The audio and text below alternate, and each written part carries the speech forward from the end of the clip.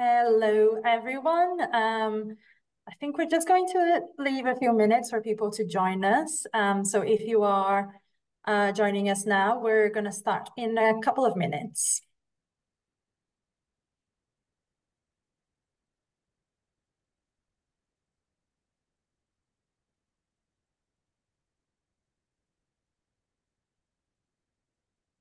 So just a few more seconds.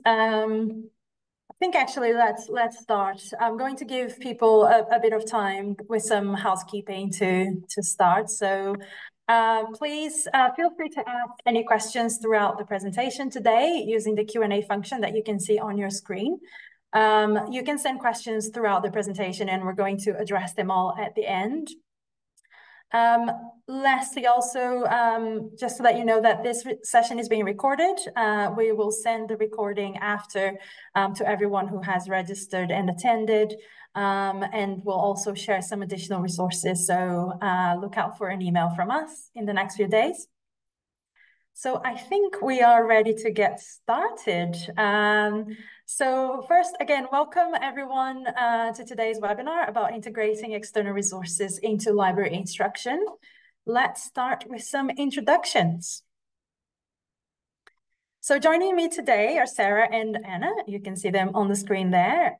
Sarah is a librarian, educator, and curriculum designer whose work focuses on critical information and media literacy, misinformation, civic engagement, student success, and library and information science education. She has held positions at Loyola University of Chicago, the University of Texas, and served as the head of instruction and engagement at the Emory University Libraries. Sarah has worked on curriculum projects with partners that include the Mozilla Foundation and the Carter Center. She currently works as an instructional designer and consultant and is pursuing her PhD in communication and information sciences from the University of Alabama. We also have Anna today, who is a librarian with over 15 years of experience in academic libraries, including archives and special collections. During that time, she has served in leadership positions in both public service and collection development. She is passionate about staff training and development, library collections, and facilitating the work of library employees. In her current role as engagement librarian with SAGE, she supports academic libraries in the Central Plains and Northeast US and Central Canada. For those who might not know Sage Campus very well. Sage Campus is a library resource created by Sage, offering a suite of online courses covering key skills and research methods across all stages of academic study. Our courses are developed by experts such as Sarah, who is here today, and are self-paced to suit learners with busy schedules. I think we are now ready to start with the discussion. So I'm going to hand it over to Sarah first. Let me just stop sharing my screen. There we go. All right, thank you so much. Yeah, thank you all for attending today. I'm excited to have this opportunity to share a little bit about sort of the work and engage in conversation with Anna and the rest of you today. So yeah, just to provide, I guess, a brief introduction, I've been doing work around sort of media literacy and fact checking and information literacy for a number of years. I've been a librarian for 10 years, I think 11 years this year, actually, which is an exciting anniversary. And I think I'd gotten really increasingly interested in ways information literacy could really be applied, and the work that librarians do could be applied to a lot of critical moments we're all going through, whether it's this current AI boom or the rise in sort of mis and disinformation and other challenges we're all sort of facing in our information ecosystems and in teaching research skills to students. So I'd been fortunate enough to do some work with Sage previously, and we ended up collaborating together around a topic I was really passionate about, which is fact checking, which led us to the development of this new course. It was a really, I think, interesting opportunity to use my experiences and things I'd done in libraries sort of in a different format and to think about conveying that information to learners through sort of a different medium. So I'm excited to chat with you all about sort of the process of that and sort of how that course kind of came to be and what you could see there. In addition to the course itself, We worked on some facilitator guides, and this was important to me because as a librarian myself and someone who's done library instruction for many years, I know it can be challenging to think about how to incorporate different resources, especially if you have time constraints or other kinds of considerations coming up. So I wanted to at least provide some ideas and a starting place for people to maybe consider how they could use these resources, how they can enhance things you might already be doing, or perhaps to approach a topic in a new way. So that's also something else we'll discuss today. And yeah, finally, just wanted to note in terms of external resources for library instruction. This can involve, I think, a lot of different things. And I think sometimes we probably incorporate these items without necessarily realizing it or perhaps necessarily calling it. That if you've ever, pulled in examples or done sort of live social media resources in a class or looked up examples live, a lot of times we're always sort of pulling in these things into our instruction. So this is just one example of many out there that you could consider as a way to enhance certain aspects of your instruction. Something we'll touch on later is also free up some time potentially, or perhaps engage in more flipped classroom models.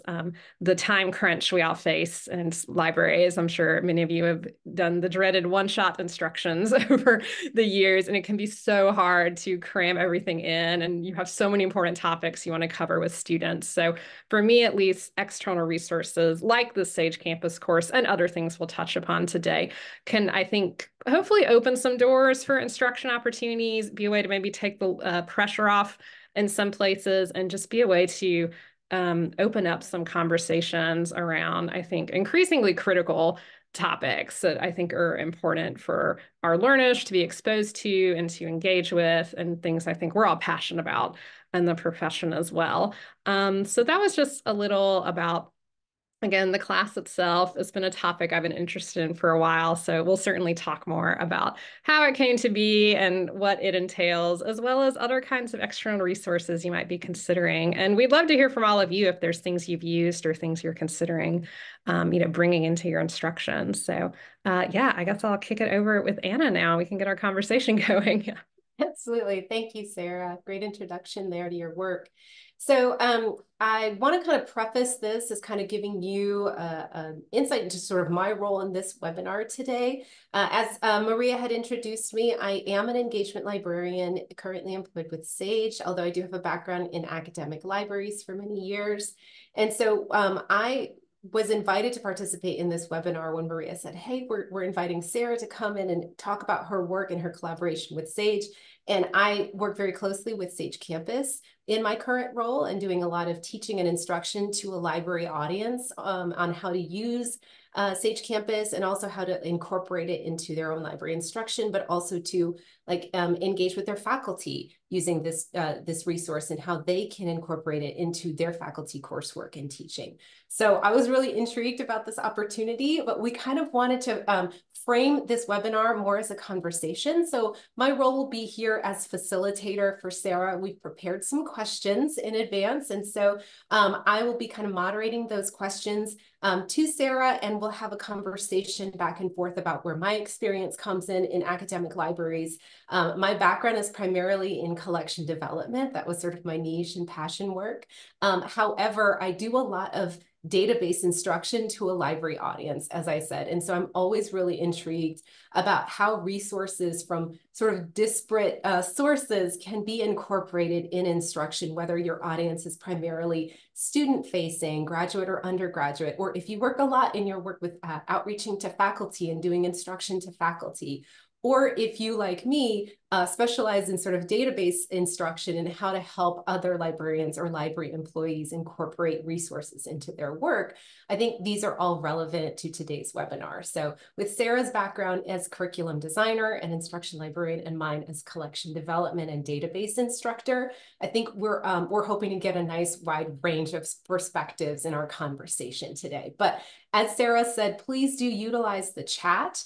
We'd love to hear your opinions, your experiences as we're going along, because we're going to just be sharing our own and sometimes touching base with the audience to see what you can contribute to the conversation as well. So let me kick off with our first prepared question. And by the way, I didn't mention we will have a section a little bit later where we pause our prepared questions and we'll turn those questions over to you. Maria is moderating the chat, so feel free to go ahead and pop your questions in there as thoughts occur to you. And then we'll pause towards the end of the webinar and we'll start addressing those questions. And either Sarah will answer, myself, or we'll kind of tag team it depending on the nature. All right, so Sarah, first question over to you. If you would please tell us about your experience as a curriculum developer working on creating things like workshops for your faculty or students or researchers in general. Absolutely. So I was sort of reflecting back in time when I got this question and sort of thinking about different experiences I've had. I think I really credit a lot to my very first library job. So I was a first-year experienced librarian at Loyola University Chicago. And so a lot of my work was focused around incoming first-year students, orientations, and really those kinds of introductory research skills experiences. And I was fortunate that I was given a good bit of leeway in that position. And so really just started developing different kinds of workshops for students. And I was able to collaborate with first-year English instructors and other kind of partners on campus to do workshops where students might be getting, say, extra credit for a class they were enrolled in. And so it was a really good experience in thinking about the goals we had sort of in the library centered around things like the ACRL information literacy framework, which had actually just come out when I had started that job. So it was the sort of hot new thing. And then connecting that to the learning outcomes and goals maybe a professor had or a department had for their students. So that sort of mapping and thinking about how to develop something that could be enriching for students, but also met kind of a variety of different sorts of goals and outcomes and things like that was really fantastic, I think, sort of training and experience. And I had so much fun doing that I really just kept it up ever since. And a lot of that work led me to some partnerships outside of libraries. So I mentioned I'd done some work with the Mozilla Foundation. So I got tied in with them around 2016, and they were doing a lot around what they term web literacy at the time. But in looking over that content, it was basically just information literacy with slightly different terms, which I'm sure we've sort of noticed before if you've done library instruction and talked about digital literacy and all these different things. So it was a natural fit. And again, just a way to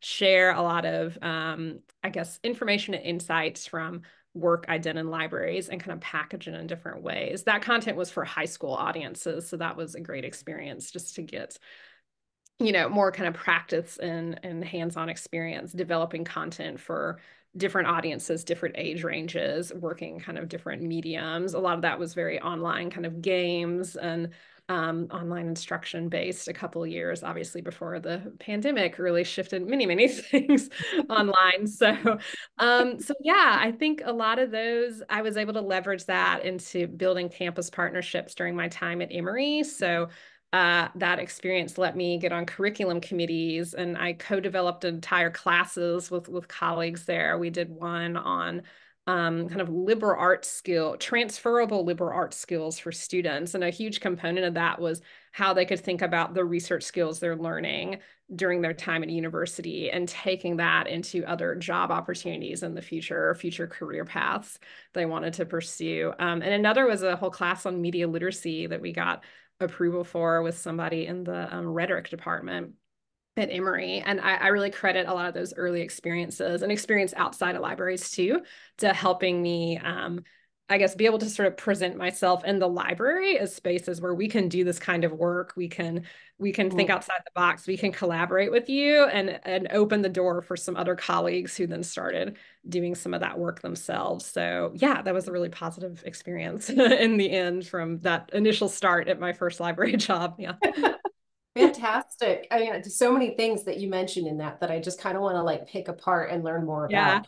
But so kind of just to kind of tease some of those things out, you said you started as like a first-year experienced librarian. Yes. And I know, that's definitely an area that might be well represented with our audience today. Certainly one of the areas that we at Sage focus on a lot is how can we support our first-year success or first year experienced librarians, facilitating their work with our resources. And so I'm kind of curious to kind of learn throughout your career, sort of specializing in instruction and instructional design and curriculum development. Would you say that your process evolved? So this is a multi-part, apologies for a multi-part question so early on in the webinar, but would you say that your process for sort of preparing your design or your curriculum, or even like you said, like you kind of learned along the way to develop partnerships outside the library and become, so many of us do outreach, do consider ourselves like advocates in that role as librarians, so librarian advocate, kind of a slash or a hyphen there. So I'm curious with your career development in this specialization, did you evolve your process along the way and kind of folding in external resources or get inspiration from outside the library? And also part two of that question is, would you say your process differs depending on your intended audience, whether you're teaching, like you said, for first year students or, advanced research graduate students or faculty? I love this question. Yeah, I know. I'm so sorry. I'm like, that was a huge long sentence. Thank you. That's okay. Question, I can remind you if you need it. I'm armed with a pen, so I had to write some stuff down so I don't forget. You can remind me though. Yeah, I absolutely love this question. I did want to just say, I love what you say about being sort of an advocate for the library. And I feel like it's something I've certainly kind of evolved in over the course of my career and something I'm really passionate about. Like, I just feel that libraries and the librarians and the work we do and the type of instruction we do is so valuable, especially in today's world. Like, so many of the topics we're hitting upon are so critical. So I think I've developed over time where and my role at Emory helped with this, is really thinking about how to almost position, and I'm hesitant to use the term marketing ourselves, but in a way to just, because there's misconceptions out there. A lot of times I'd be talking with faculty and I would mention, oh, we do instruction at the library, and they would have no idea what that entailed. They wouldn't necessarily know what could be possible there or what was on offer. And so to get back to your question, one, I think definitely I evolved over time in thinking about how to kind of pitch things to different audiences. I remember having meetings back to my first job at Loyola, and I would come in all excited. I was like fresh out of library school. So I was just, yep, I have all the ALA resources and I'm here to go, and just like ready to go. And I'd be talking about information literacy and stuff. And, you see this vaguely glazed expressions or just sort of polite nodding. I was like, this is not landing. So over time, I would sort of experiment or listen to what they were saying and be like, yes, that connects with this for XYZ reasons. And then you sort of see it click on, and people said, oh, yeah, this is a great collaboration. People would say, we didn't realize you did that at the library. And so I think we certainly come across that a lot of times in different, venues, particularly across, say, a university campus. Different departments might have very different conceptions or be using different language sometimes. So in my process, I really started thinking about not just who the audience, like the learning audience was, but who would be the potential like partner audience as well. Like, does this need to go to the English department? I need to kind of, think about how to pitch that. Is this going to like the first year orientation office? They might have very different concerns or goals as students. And so we could just think about how to make those connections clear. So I think that was something I kind of learned through experience and having a lot of failures and people just say, no, thank you for collaboration. I'm like, okay, I need to try. Thanks. Exactly. And in terms of for audience, I think, yeah, in some respects, some of the process is still the same for me. Like, I have certain ways I like to work, and I imagine this is true for any educator or people who do curriculum. You just have kind of, routines or beats you like to hit or approaches to the material. But I definitely always try to keep audience like really front and center for me. So especially with, for instance, grad students, I always try to recognize that they have to wear so many different hats. They're students themselves, but a lot of times they're also teaching as well, or they're researchers in a much more advanced stage. And so for workshops we do, I might want to leave more time for, say, conversation and dialogue about challenges they're having as new instructors or things coming up. Whereas sort of an early first year student audience, you have to sort of think, okay, are these terms even going to be familiar? Do we need to really kind of go back and define and have some, set the stage for stuff? Would they be more open to certain kinds of activities, whereas a more adult audience might feel that was sort of silly or, maybe not as appealing? So certainly some of those things I think come into play, and I'll definitely adjust content accordingly. But yeah, both the intended audience for delivery of the content and then potential like partners or who else it has to go through, I think definitely influences a lot of how I might put things together. So yeah. Yeah. And as you were mentioning that, it hadn't occurred to me before I heard you say it, but would you consider some of those external organizations or partnerships to be external sources for your instructional design? For me, I actually do. I mean, I could kind of see arguments different ways, but I think, yeah, sometimes people might think of, something external being completely outside of the library or the university environment entirely. But for me, certainly another kind of example from Emory, they had this evolving kind of goal around student success and student flourishing. And we definitely tried to pull in the outcomes and language for that into a sort of workshop program we did. So I was thinking, if you're a student and you're being exposed to all this stuff already, and then you see these library workshops, it might help to say like, these hit like XYZ goals, or these will help you achieve like these things. So yeah, 100%. Another example is I did a workshop with career services at Emory, which people thought was really odd at first, but we were talking about using research skills to kind of aid in the job hunt, as it were. So because you have to sometimes, be able to figure out the correct search term to find the sort of maybe career area you're interested in, or how to kind of parse listings and things like that. And so, yeah, my colleague there was bringing in a ton of just kind of new frameworks and materials from like the American Association of Colleges and Universities, or, different kinds of frameworks for skills, transferable skills for entering the workforce, and things that, wouldn't normally have come up in a library instruction session, but were sort of used there to present these ideas. So I think 100% you could consider those external resources coming from across your campus, but outside the library. Yeah. Yeah, I hadn't thought of it that way, but that makes total sense. Yeah. All right, let's move into another question, sort of the theme of our webinar today, which is, based on your experience as an instructor, what challenges have you experienced in integrating third-party resources to enhance your library instruction? Absolutely. A couple that come to mind are just, time constraints is always, I think, a number one issue with a lot of library instruction.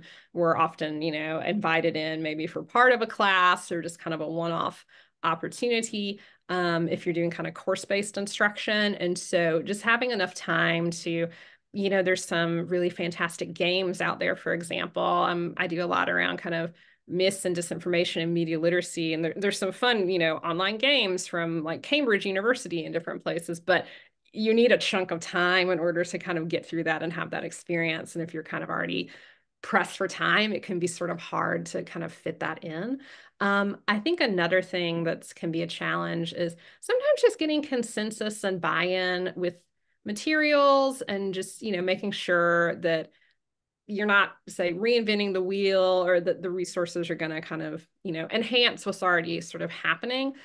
We've certainly, I've had experiences before where we might come across something in the library and people say, well, I'm already kind of doing that, I don't need this new thing. Or, not really kind of understanding, like, what is this about? I'm busy, I don't have time to learn that. I guess that's a time issue as well, because you need time to get people sort of feeling comfortable if there's an external resource and feeling on board with it. So I think those are a couple of challenges that have certainly come up for me, just kind of that buy-in, figuring out, okay, how are we using this in an effective way, and just finding time to do it sometimes.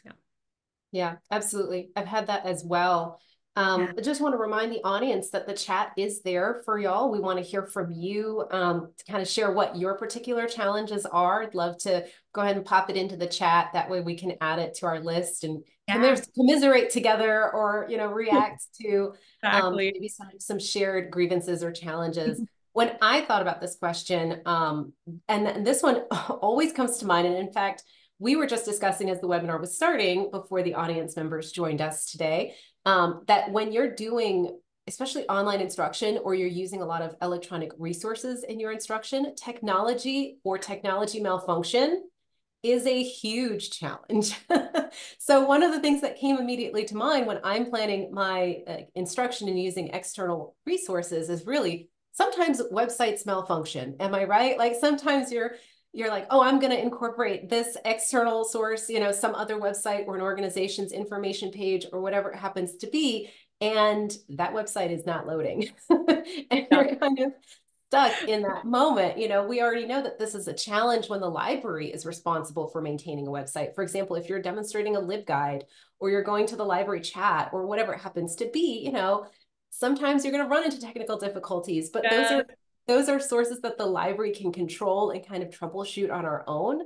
But, you know, integrating third-party resources means you don't have control over those websites when you're working and you're showing them in class. Or, you know, for example, afterwards, if you compile a list of sources that you're sharing out with your students, you don't guarantee that they're going to continue to work. So, you know, that kind of led me into other challenges that I've experienced, which is like properly vetting your sources for quality and accuracy.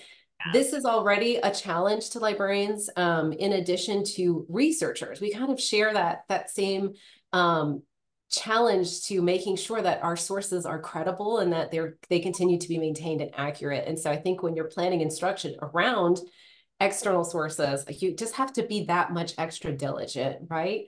And so that diligence does take time, which adds to like Sarah's comment about just like the time it takes, you know, to sometimes not just time, do I have enough time in my session to go over everything I need to, but like, do I have enough time to diligently prepare everything if I'm called into a session on short notice, right? So that's always a unique challenge there. Absolutely, yeah. Speaking of technologies, I also thought about technology integration, which I think it was a conversation we had together, Sarah, in preparation for this webinar. We were talking about like technology can either enhance or hinder the information literacy process. So one of my challenges is trying to find a good balance of innovative technology with also the ease of use on the learner's behalf. And again, that depends on the audience. Like Sarah said, if you've got like a novice researcher, you're going to want to sort of go back to basics and not, you know, expand too much beyond the set. But if you've got advanced researchers, maybe it's like a graduate level research course and they're working on dissertations, like you're definitely going to want to bring in the big guns or for somebody that, doing challenge them. Yeah, totally. Yes. I was thinking someone doing really advanced like work with data and needing like data management resources and tools.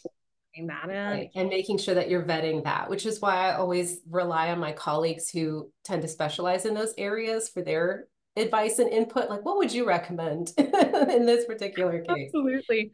I was just say quickly, I love the point you brought up about, you know, needing to vet your resources. And I think one tricky thing that's come up for me, because I've taught classes on things like, you know, misinformation before. So we're almost sometimes deliberately bringing in content that isn't good, like as like a teachable moment. It's like, you know, this is some like bogus site. And a lot of times that stuff gets taken down or, you know, and so you're constantly trying to like find examples and resources to kind of do that effectively or illustrate things. I'm thinking now of things like generative AI, if you're trying to bring that in and you're like, is this working? Like, how are we able to get this? And you don't want to ignore that because it's such a part of the information ecosystem we're all in and something students experience. But I can also understand why it's sometimes easier to go back to stuff the library has actual control over in session. So you're not opening that door for kind of, you know, more chaos coming in. So that's why, vetting good third-party resources that maybe get into some of those issues or introduce things so you're not on the hook for some live demo that doesn't go according to plan can be interesting. It is tempting to kind of stay with the tried and true, but I mean, I think the theme of one of the purposes of this webinar is really to demonstrate that it's like worth that extra effort because it enriches your instruction. But it is like one of my last challenges here that I thought that came to mind was like what you said, Sarah. How do I stay current and up to date with new content to make sure that like my own instruction session doesn't go stale, right? Like we all, if we work with faculty, have experienced that sort of reticence for faculty to like change their syllabus on a regular basis or update content. And I think librarians have the same challenges where we say, no, I've done this workshop. It's tried and true. It works, but we have to make sure that we are challenging ourselves to refresh that content. And like you said, are all those resources that I added still usable, or have they, like I said, disappeared or gone stale or whatever it happens to be? So you have to like invest the time to keep it fresh. For sure. Yeah. Yeah. So on the flip side of that, I want to hear from you, Sarah, sort of what benefits presented themselves by using third-party resources. So rather than the challenges, like what did you get out of it?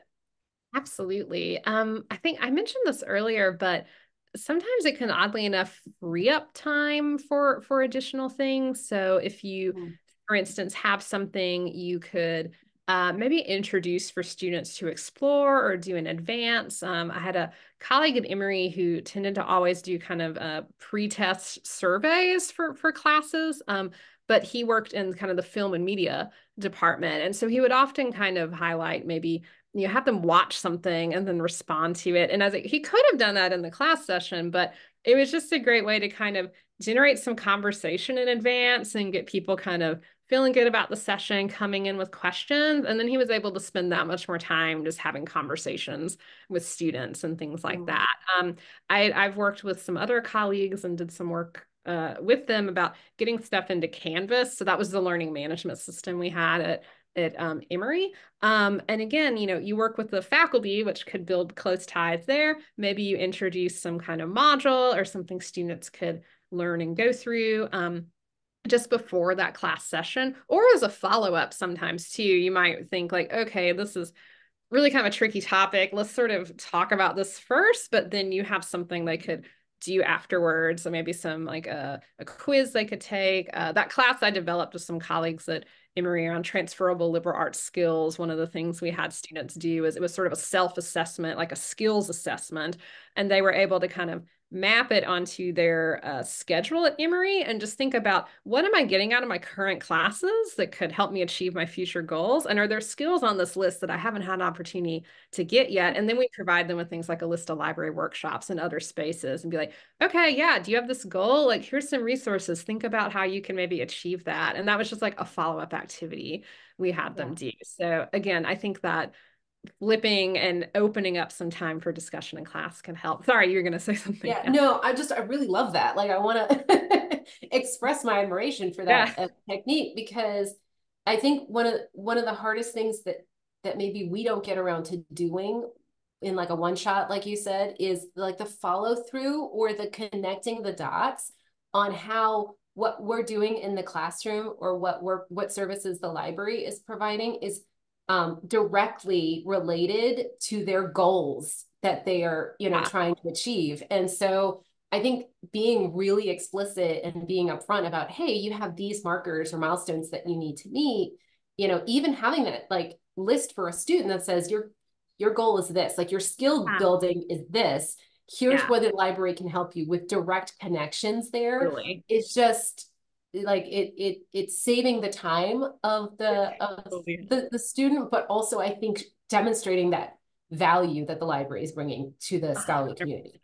Yeah, absolutely. I mean, and just sort of, I did a class one time on project management skills for kind of research projects, because it was for students doing senior theses. And so they're working on this for the whole year, which was brand new for some students. So it's like, yeah, you really have to think about your time management and how you're organizing everything, because this isn't a project you could just put aside and come back to at the end of the year and just magically finish it. You're going to have to keep going and really think things out.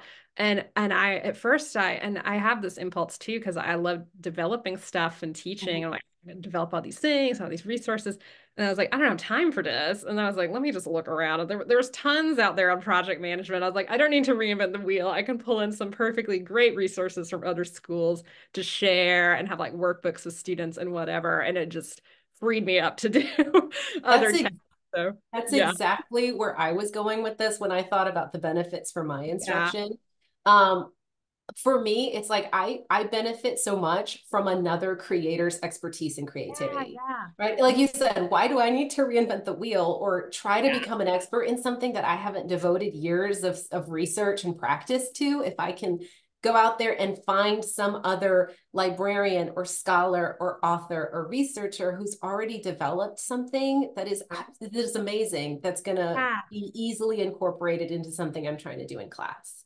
I love what you say about sort of sparking creativity, because I've had some experience too where we maybe brought in some external resource. I think maybe use some videos from another school to like illustrate kind of a research topic or what have you.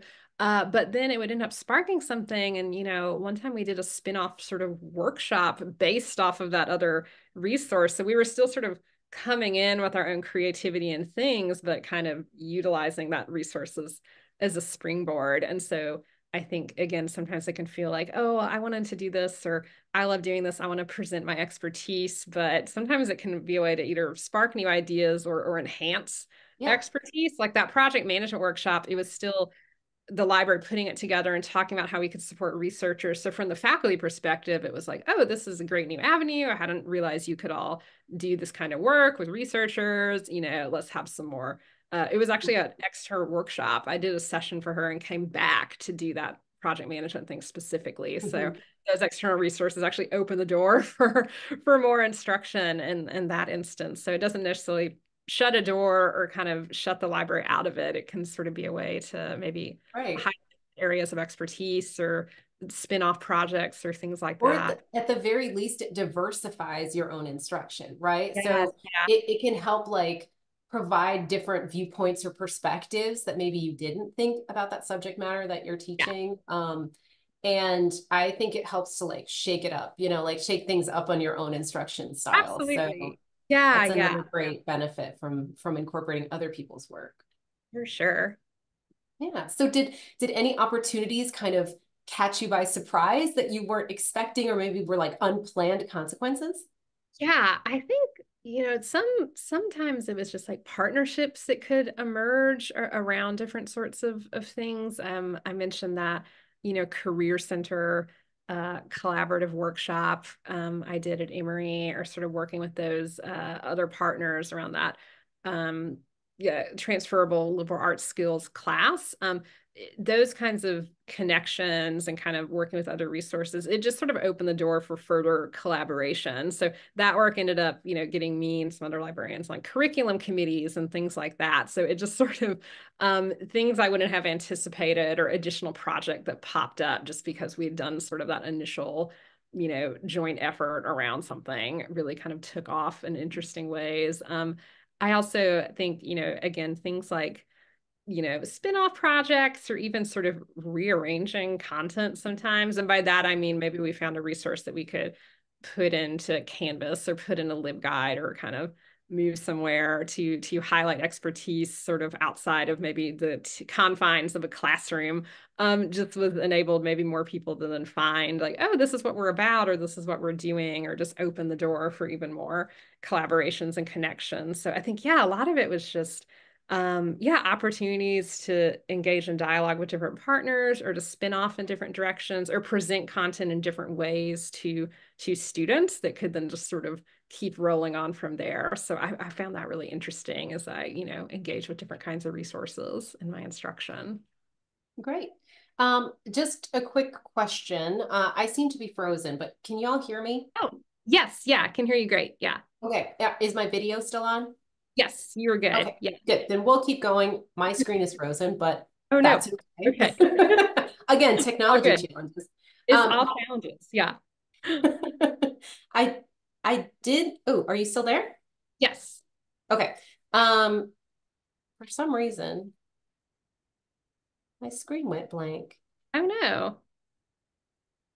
Okay. Well, I think I have my other question prepared, which is kind of what motivated you to create those facilitator guides that you had introduced when you were talking about your work with SAGE? Yeah, absolutely. I think the experience developing this sort of fact-checking course, I think was something I was really passionate about, because it's a topic I feel strongly about and think it can be really fantastic for librarians to cover. But again, whether due to time or how fast things are evolving kind of in that space, it can be a little overwhelming. So some of that was the impetus for doing the course itself.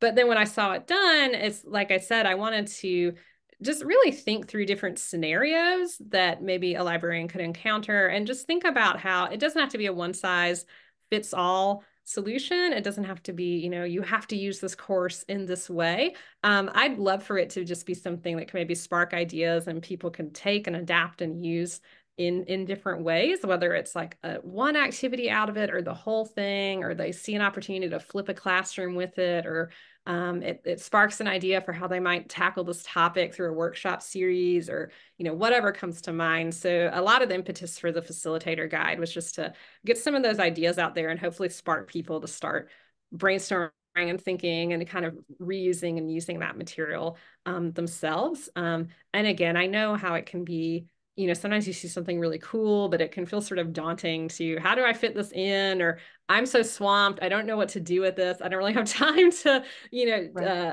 reflect on all of that. And so I just at least wanted to supply some starting ideas or a starting point for people. So that was definitely, I think, some of the goals that went into that facilitator guide, really just to empower librarians to take ownership of the content and make it their own and see if they could use it in a way that could benefit what they're already doing or enhance something or open a door for trying something new as well. I was so excited when I saw that you were working on these guides for Sage, because one of my, so two parts, like I'm big on process and creating procedure documents. It's kind of my thing, but I love it. The goal of it is really to fine tune workflow and to emphasize process improvement, anything that can facilitate the work of librarians to work smarter, and kind of more effectively or efficiently, to reduce the workload. I'm just a big supporter of that. And second part on that is because in my current work as engagement librarian, I'm constantly working with librarians in accounts across the country who say, how am I supposed to incorporate, Sage Campus courses into my existing instruction program? And so this was like the meeting of the minds on this facilitator guide project that you worked on with Sage, because it's exactly the kind of thing that I would love to point to other librarians who have Sage Campus to say, here you go. This is a great guide to help you get started or to inspire you or to give you examples about how their librarians are doing it. And I just think that that's just such good and necessary work. So thank you for your facilitator guides. And I look forward to sharing them with all of the librarians that I work with on behalf of Sage. Yeah. So at this point, we are coming to kind of that time in the webinar where I'd love to turn questions over to our audience. Now, Maria, over to you. Do we have any questions in the chat? Not just yet, but we had a few questions that came up when people were registering to the webinar, so we can look at some of those. So the first question that we had was, oh wait, where did that go? I think technology is not our friend today. I know, it's building. So the first question that we had was, what is a good resource? And this might be quite a specific request, but what is a good resource for Spanish and other language versions of scripts plays? So I love that whoever it was, submitted this question, and I hope that they are attending live today. If not, that's okay. Because in my former work at my prior institution, I was, at least for part of the time, the liaison to the College of the Arts and the Theater and Performing Arts Department. And that is my discipline background. I have an undergraduate degree in theater. And so I love getting these types of reference questions because I don't get to do much of that anyway. Right. And so I had to dig back into old lib guides and things like that to see what would I have used back then and what would I recommend. And so especially since the intersection of theater and performing arts and foreign language materials is just so very niche, right? So as a collections librarian, obviously my brain first goes to databases. And so if you've ever heard of something called like Drama Online database, that's one that I absolutely will endorse. I had access to it for many, many years, and that's where my brain goes to first. But there's also other more like different language ones called like Digital Guide to Theater in the Middle East database, for example.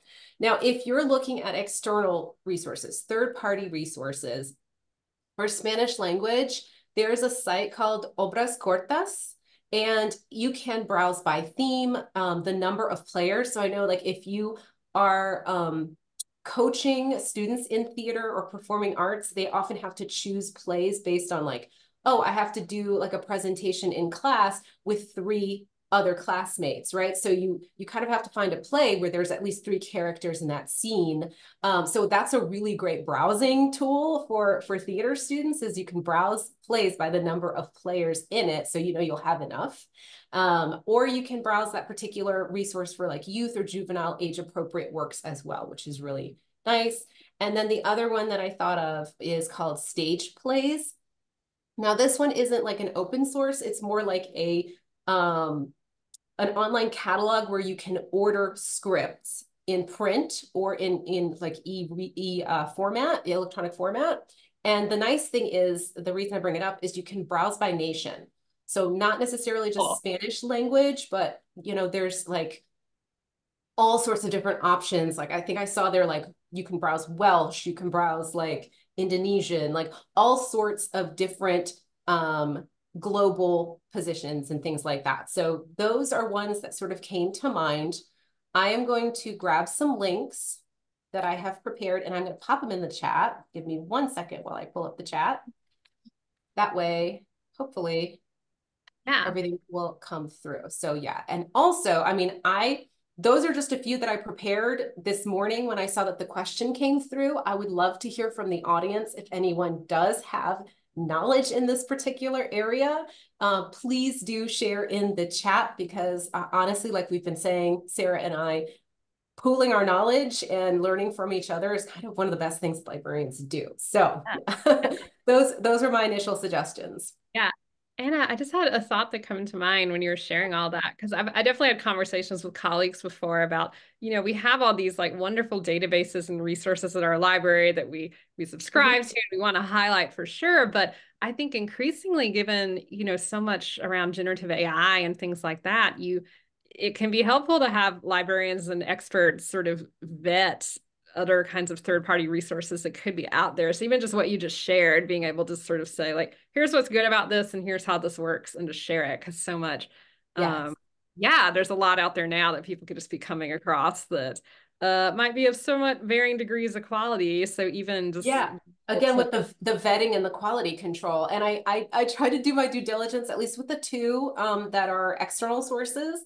I did check what was the copyright on that, how recently was it updated, and who's responsible, right? So I did my initial due diligence on that. But one of the things I like about some of these third-party sources, especially with theater and performing arts or foreign language materials, is they're sort of labors of love by whoever it was that put that website together. So it's a passion project. So it might not necessarily be updated as regularly, but you know, for the most part, the ones that I found, they're well-intentioned, right? Because they're like, we want to build a community here. We want to make sure that these resources are accessible and discoverable for an audience that maybe like you can't get the mainstream, right? Because a lot of these foreign language materials, they're not going to be in your standard database or your the one resource that most people know about. So they're kind of specialized and niche. And so you have these communities on the internet that try to like compile this information and then put it out into the world just out of like a need to open source that information. And I'm already thinking how that you could pull that into instruction session itself and talk about like information ecosystems and you know, how communities and conversations emerge. Just use the resource itself as the topic of instruction. It's fantastic. So cool. Thank you both, and thank you, Anna, for those. I think they look like really great resources, so I'm sure everyone's going to check them out. We also had a question that came through the registration form about Sage Campus integration with Canvas. So this is a great opportunity to actually address this. So we are rolling out LTI integration for Sage Campus in end of March, April. So Canvas will come with that. So we're going to send out communications about it when it's available. And but this is a very exciting new thing for us at campus, and something we wanted to do for a long time. We had, this was feedback that we had heard from librarians, so we made sure to sort of make sure that it happens. So it's coming, and we're going to announce more soon. So stay tuned. Thanks, That's Maria. fantastic to hear. Oh, sorry. Go ahead, Anna. Yeah. Oh, no, I was just seeing the time. So we have about 5 minutes left. So maybe time for maybe 1 or 2 more questions. What do you all think? Yeah. Okay. All right. Well, I'm not seeing any questions come in chat. So maybe I'll just go back to one of the ones that I wanted to ask Sarah. And I thought that this question would be perfect for anyone in the audience who maybe is really curious about becoming an author on a Sage Campus course. And so Sarah, what was it like going through the process and working as an instructor for a Sage Campus course? How was your experience? Like, what were your impressions or kind of just general, For sure. Yeah, no, I found it a really rewarding experience. And I'd say, I mean, for me, I'm always eager to find ways to continue growing my skills and curriculum development and instructional design and things of that nature. So it was such a great, I think, just opportunity and space to continue sort of growing in those areas.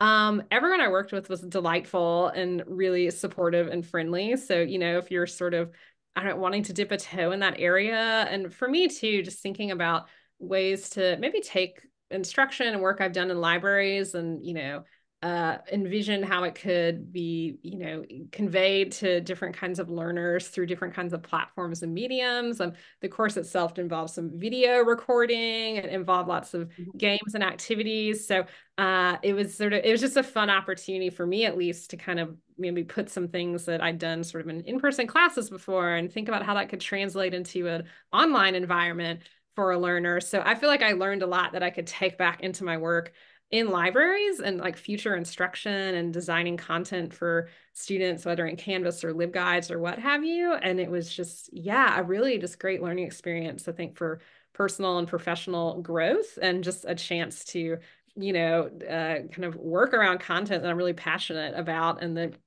maybe wouldn't have as much opportunity just in my regular day-to-day job to just delve into that so deeply. So overall, I mean, if anyone is interested, I'd certainly be happy to answer questions if anyone, is thinking about doing something like that. But on the whole, if you have an interest in those kinds of areas like curriculum development, instructional design, or maybe a topic you're really passionate about and want to explore further, I found this just to be a really rewarding opportunity personally. So. Great. Thanks, Sarah. I'm really looking forward to reviewing your course because I can sign up as a learner on Sage Campus and go through it. And so I have I'm excited to hear what people I'm looking forward to learning more about fact checking. Giving feedback. This would be good. It's such a huge topic. I mean, with, AI and all these things happening now, conversations happening in libraries, I felt like it was hopefully good timing for people to engage with the content and think about it. So yeah, absolutely. All right. Do we want to wrap up there or one more question? What do you think, Maria? It's your webinar. I think we might need to wrap up there. Totally good. Yes. But thank you both so much. Let me just open up the slides and you can let me know if you can see, is it showing correctly? Oh, we got your notes. Oh, that's not what we want. Don't worry. Let's try that again. Fun with technology as always. Always. Oh, goodness. What about there? Is still the same? We're good. It's showing up great now. Yeah. Cool. So since you were talking about the course, I just thought I would just quickly mention that this is now available on Sage Campus. We're really excited about this course. It's such an important topic, as Sarah has mentioned many times today, and it's it's a very good course. It's available on the platform now. So if you let's go. So if your university already subscribes to Sage Campus, you can get access to it straight away. And if you would like to try Campus for your institution, we do have a 30-day trial to librarians. So we're going to include the links on our follow-up email with the recording as well. So watch out for that. And I also just wanted to mention that we're going to have another webinar coming up very soon with Sarah. Thank you, Sarah, again. Happy to come back. Where she's going to be talking about fact-checking sources. So this is going to be a very important webinar, and we're going to share the link to register after, again, in the same email. But please feel free to share it with students and faculty. This is going to be very much addressing the sort of students and learners. So feel free to share it widely. And I just wanted to say thank you to both Sarah and Anna for this. This was a really great discussion. Thank you so much for your time and your expertise. I hope everyone has learned something and taken something from this webinar, and I hope to see you next time. Sounds good. Thanks, everyone. Thanks, everyone.